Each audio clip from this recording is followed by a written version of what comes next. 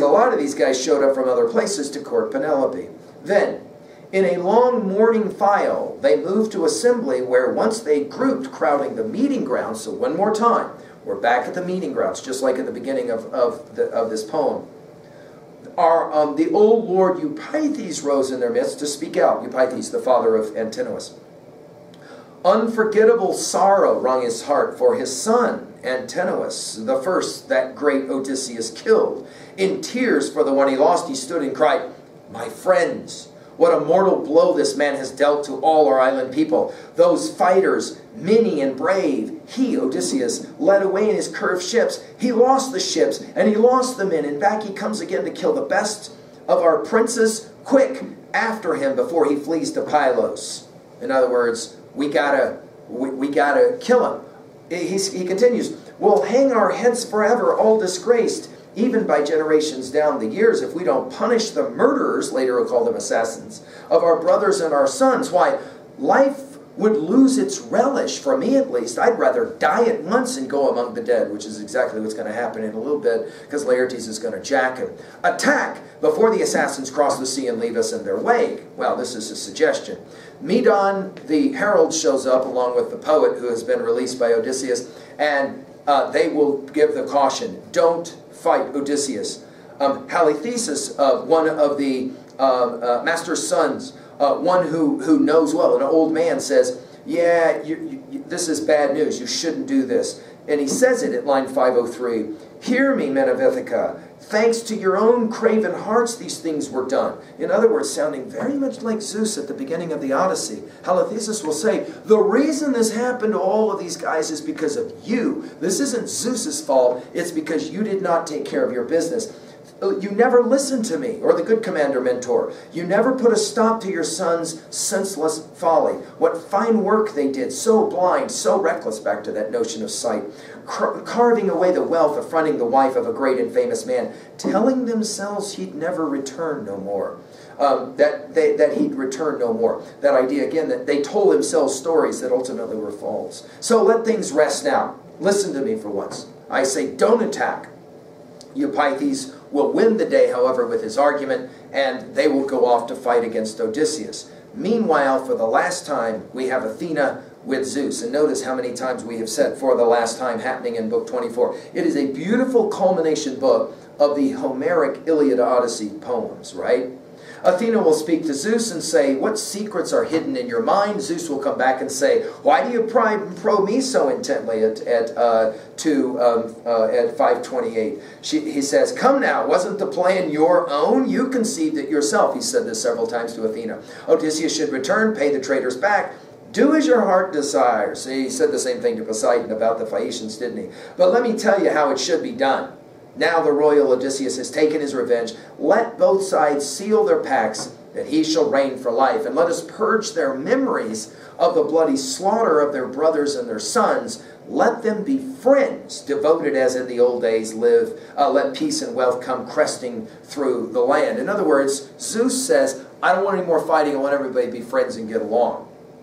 Well, conflict resolution, we have learned in our study of the Iliad and the Odyssey, is not so easily attained, is it? Right? And so here at the end, we're going to get this kind of bizarre Hollywood-like ending where everything's going to be smiles and rosy because Athena's going to will it to be so. Which does beg the question, can you have conflict resolution without some belief in gods? That is to say, some kind of instantiation that if you break the pact, you're going to end up being punished by the gods. It's an interesting question. Odysseus will ask what's going on, and sure enough, they all show up. Even Dolius and Laertes, the old men, will armor up for their Aristeia, that term we introduced in our study of the Iliad.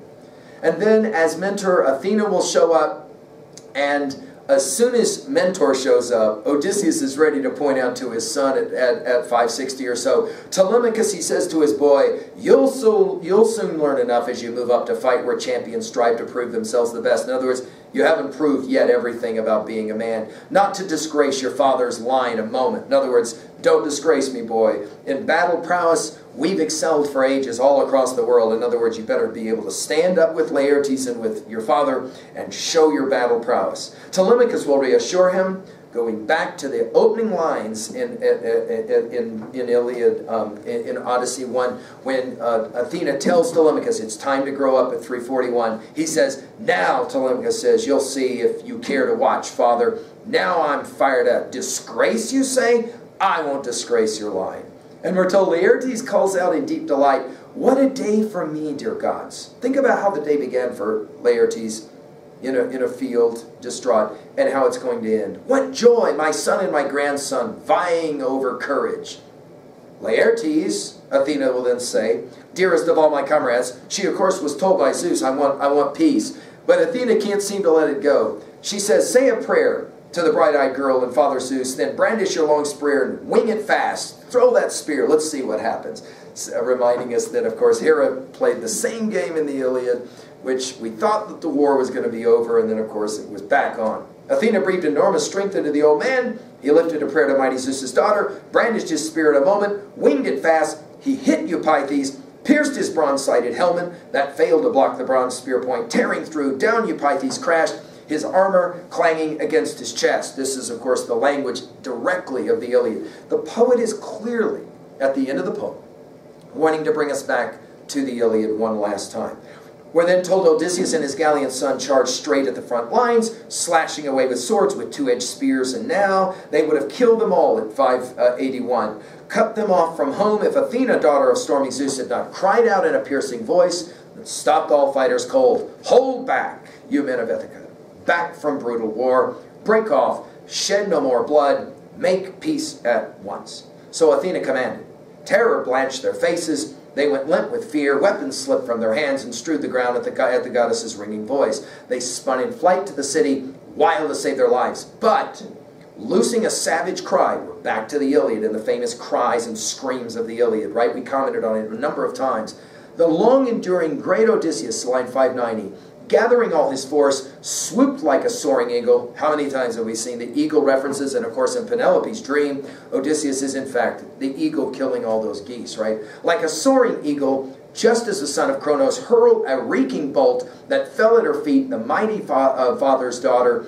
It's almost like Athena is going to let Odysseus go ahead and jack all these other guys. And blazing-eyed Athena, wheeling on Odysseus, cried out, royal son of Laertes, Odysseus, master of exploits, hold back now. Call a halt to the great leveler war. That great leveler war is a direct line from the Iliad we saw many times, wasn't it?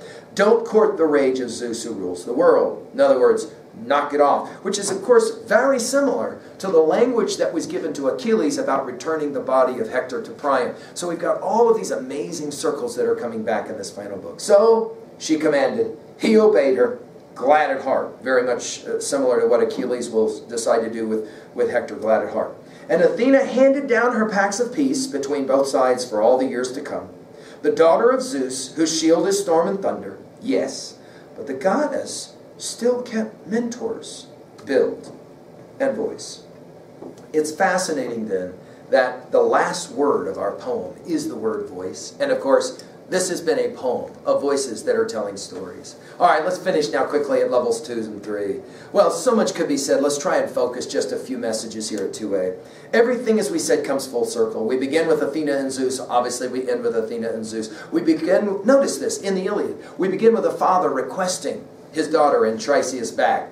Right, the priest of Apollo. We end the Iliad with a father, Priam, asking for Hector back. We, at the end of the Odyssey, have a father and a son who are reunited in Odysseus and Laertes, and a father and son who are only reunited in the house of death in Eupeithes and Antinous.